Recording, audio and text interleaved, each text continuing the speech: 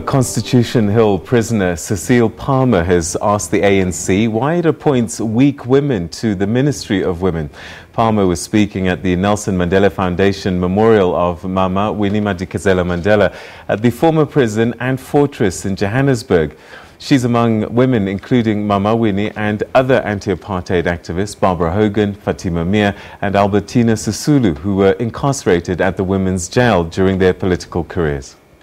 Dignitaries, former freedom fighters, the Mandelas and the Madikizela families all gathered at Constitutional Hill here in Johannesburg to pay homage to the late Winnie Madikizela Mandela. The Nelson Mandela Foundation paid tribute to the struggle icon for her excellence in liberating South Africa. Madikizela Mandela was one of the greatest icons of the struggle against apartheid. She fought valiantly against the apartheid state and sacrificed her life for the freedom of the country. I want to ask you directly, why is it that you put weak women at the head of women's ministries?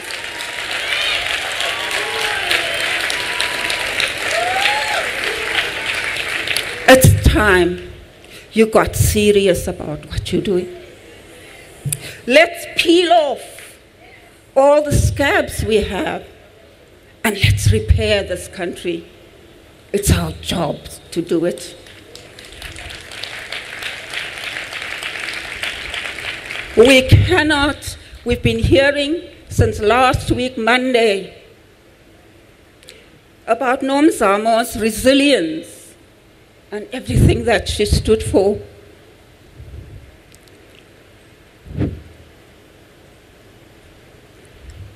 Can we take up the cudgels as a tribute to a woman that strived for freedom?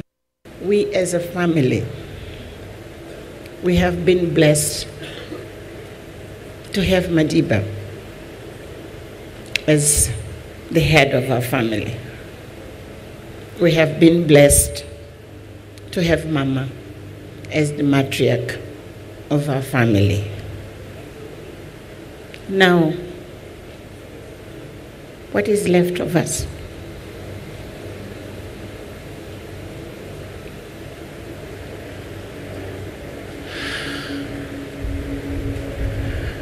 I just want you to understand why we are so shaken. Why we still are confused. And because we don't have the courage of our parents, we fear the future. We are not who they are, although we are their product. Thank you, South Africa. Thank you, the world. God bless you. But more importantly, I would like to stand in 1 year's time and hear many of us reporting. Chief Justice, it's not reporting to those who have gone. It's a report to the children of this country what you have done differently and better to honor.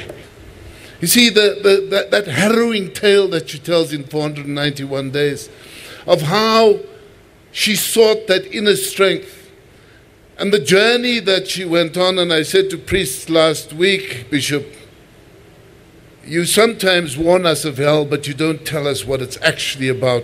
If you want to understand hell, those 491 days are the story of hell.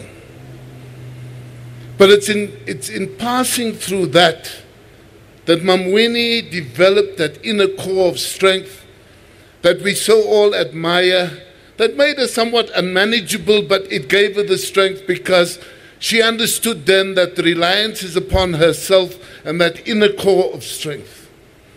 We need to draw from the fearlessness that Mama Winnie had, that Mama Winnie taught us, and use that in order to change the situation about corruption in our country.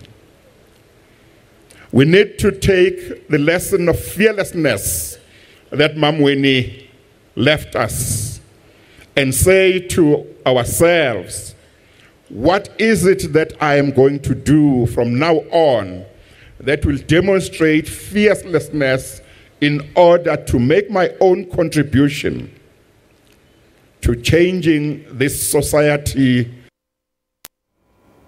Some sad news just in now.